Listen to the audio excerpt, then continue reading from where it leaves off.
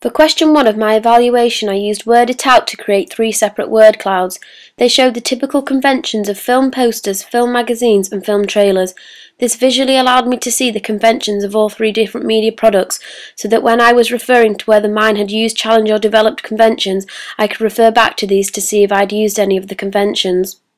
I then used ThingLink to create interactive annotations when analysing my film poster and film magazine. ThingLink is good as it allows you to create these annotations where more detailed boxes pop up, showing a more detailed explanation of each convention of my media products. I also used Google Images to find real-life media products that I could insert to each annotation, which allowed me to compare the conventions to real media products. I then used eMaze to create a presentation about the conventions of my film trailer. This is a nice alternative to Prezi and graphically allow me to analyse my conventions and insert screenshots from my trailer relating back to each convention. For question 2, I used PowerPoint to portray the brand identity across my 3 media products.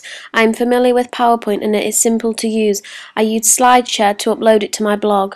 For question 3, I used Padlet to gain audience feedback about my poster and magazine at draft and final stages. This allowed people to be interactive and comment on my poster and magazine, thus allowing me to gain audience feedback. I then created a Picto chart to present my other audience feedback. This was effective as it allowed me to present a lot of different audience feedback in a linear and neat form. I held 2 different focus groups for my target audience to comment on my trailer at draft and final stages. They watched my trailer on my laptop and I filmed their responses using my Canon 700D. I then edited the videos using iMovie. I then exported the videos to YouTube. Filming and editing their responses into 2 videos was useful as it allowed me to document their feedback. This allowed me to refer back to it when I wanted to know any improvements they suggested.